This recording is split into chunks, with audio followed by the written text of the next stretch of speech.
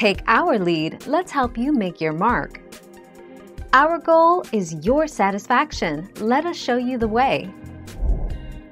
Convection is the transfer of heat by circulating it through air or liquids.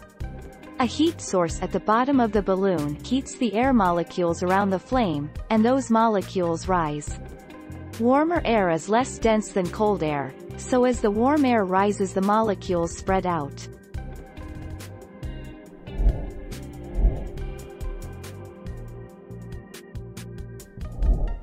Take our lead. There are two types of convection: natural convection and forced convection. Natural convection is produced by density differences in a fluid due to temperature differences, e.g., as in, hot air rises. Global atmospheric circulation and local weather phenomena, including wind, are due to convective heat transfer.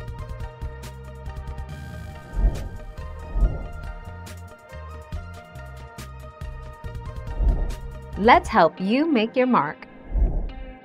Convection occurs when particles with a lot of heat energy in a liquid or gas move and take the place of particles with less heat energy.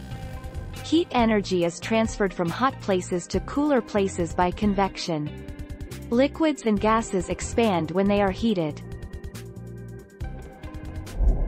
Thank you for watching. Please subscribe and hit the bell notification.